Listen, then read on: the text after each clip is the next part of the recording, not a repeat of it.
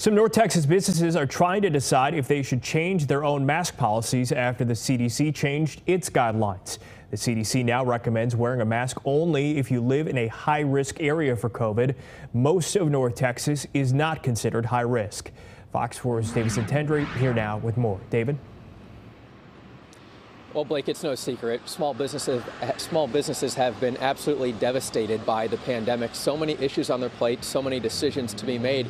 And one of them is that polarizing decision of whether or not to require masks inside their establishments. Now, in most places, new CDC guidelines say those masks can be ditched. Lisa's Soul Food Cafe is a family-operated restaurant. That lady has 2 neck bone plates. We've been business for 35 years. Lisa Davis's loved ones help her run it. I couldn't do it all by myself. They also help enforce rules for customers, such as wearing a mask while inside. If you don't want to wear the mask, you don't have to, but then I don't have to serve you either. It's no secret. Everything is to go.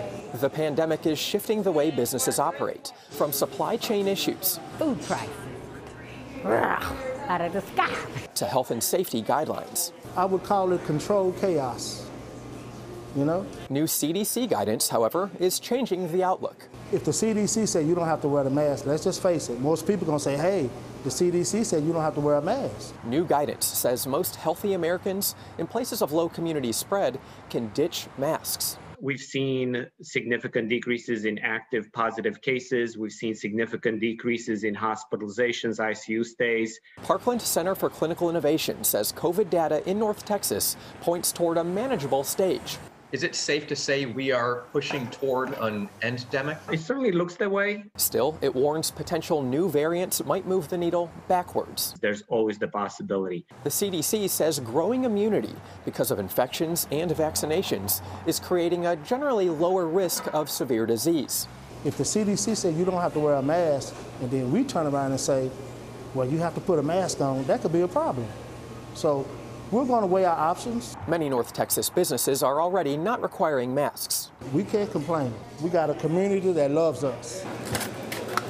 But ones like Lisa's, you can insert your card. I just like to do the right thing. Are now evaluating what to do while trying to keep customers happy. Like I said, I don't think it's going to be a problem.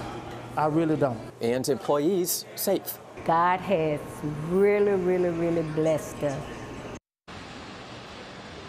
Dallas County says it's no longer requiring masks except for places like jails, healthcare facilities, and long-term care facilities. But remember, there was a lawsuit involving Governor Greg Abbott, and he was saying that local authorities couldn't have their mask mandates in place. So there's been a back and forth between local authorities and the governor.